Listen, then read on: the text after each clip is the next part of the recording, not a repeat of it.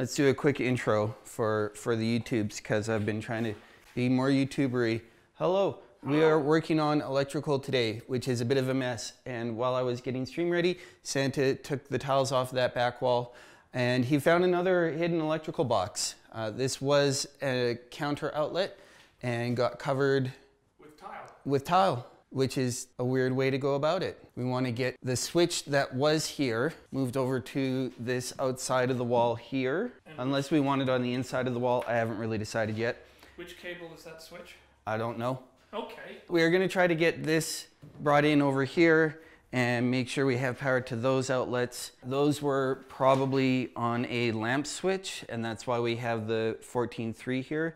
So we're going to get to open those up and try to make sure that they are going to be just live. This I want to have controlling another light up in the ceiling up here, and then I don't need those lamp switches. We also want to get another light in at the front entryway because as much as we have natural light coming through, now that we have the closet gone, it's not enough. It's still a bit dark, especially in the evening, which is when most people view a house or an apartment for showing. So you want to be able to have them come in, turn on a switch and have it nice and bright where they come in. While Santa continues taking tile out, I start cutting out a swath of drywall. It'll get rid of most of the tile damaged material and also give me room to address the electrical shenanigans. Yeah. That's like 2.5 inches into the wall of clean drywall. Well, we know which wall they did first then, probably. That almost makes it seem like they boarded this wall before they framed that one. Yeah, well, could be. No, what do you... What? Does that look like a cutting blade? It can cut?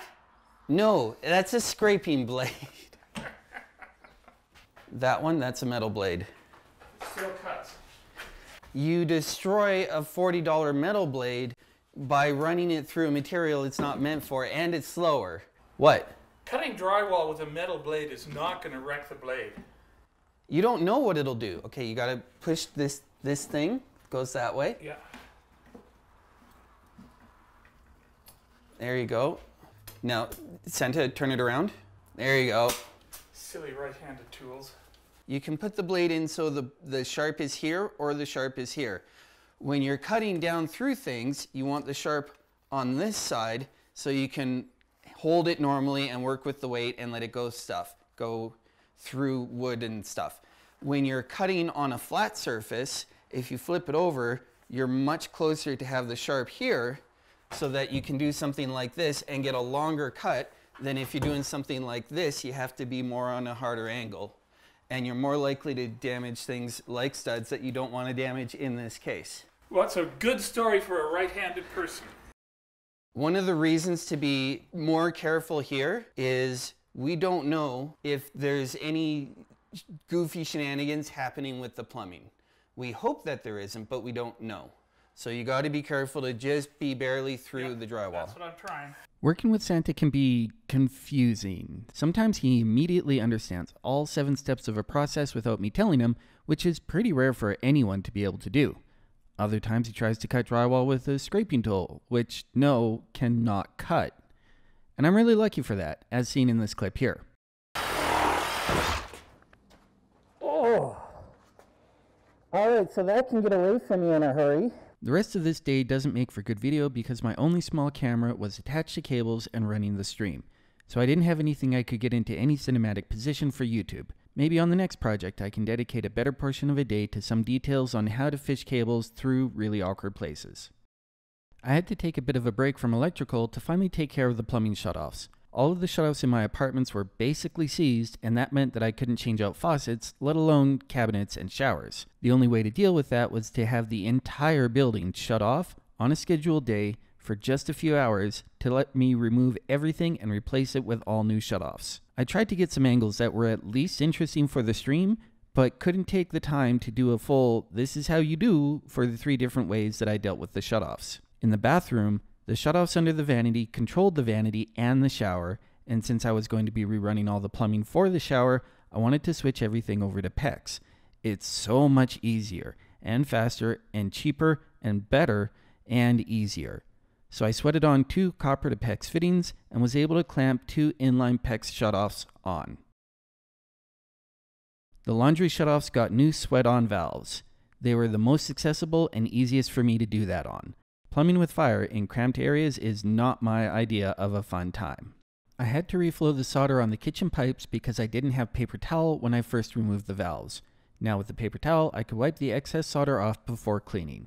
So in the last area, the most cramped, under the kitchen sink, I used a couple of compression fittings. I'm not satisfied with this type of valve, but if I use this valve that I've had in my plumbing bucket for like 10 years, then I can return the ones that I bought that are like this one, which are the quarter turn, just off and on, and that'll save me 20 bucks. It should still function about the same. Yes, I definitely cheaped out a bit with this valve, but it's still brand new and does work perfectly. So in a condo that will max out at $250,000 at sale, saving 20 bucks here and there is a pretty good plan. If you've never used PEX before, this is not a crash course, but this gives you an idea of how easy it is. So you just take your fitting, you put it in, it's got these little tabs, you make sure that the pipe goes all the way up to the tabs, and then you put the ring on and you make sure the ring goes up to the tabs, and then you just clamp it. I like the clamps versus the crimps because they're cheaper, they get into tighter spaces, and that is more convenient for my life. The crimps, you have to check to make sure every crimp is good. I've never heard of anyone coming along with a tool and saying, is the clamp any good? I don't know what kind of plastic the tubes are made out of. They're plastic and they're tubes. One of the things I do when I don't know something, usually, is look it up. I didn't do that while I was working because I was on a deadline. PEX is made of cross-linked HDPE, high-density polyethylene, and you can think of polyethylene as another word for plastic since there are lots of flavors of it, and it makes up about 1/3 of all plastics in the world. You can go down the what is polyethylene rabbit hole, but you're going to run into a lot of chemical names and generalities. One of the things I really like about PEX is even once it's clamped in, you can still turn it. And that turn is not ruining the joint. These ones I'm a little bit unsure about because they were vertical solders and those can always be a bit tricky. Yeah. No, I'm sure it's gonna be perfect. Oh, that's a lovely color. Your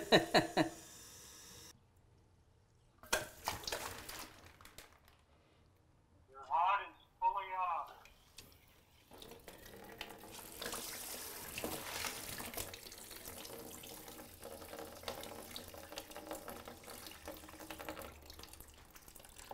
Looks like I still know how to sweat a copper line. We're good. Awesome, dude. All right, thank you so much. The rest of the day was spent running cable, which isn't much fun to watch if I'm not giving good explanations as I go, but I did it, and now it's done.